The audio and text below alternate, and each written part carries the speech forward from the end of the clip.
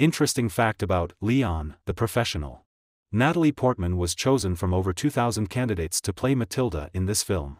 At the time of filming, the actress was only 11 years old and her parents were categorically against her participation in the movie. They felt that the script about the friendship between a professional killer and a little girl was too harsh for their daughter. But Natalie Portman convinced them. She told her parents, "This is the greatest thing I've ever read. You will ruin my life if you say no."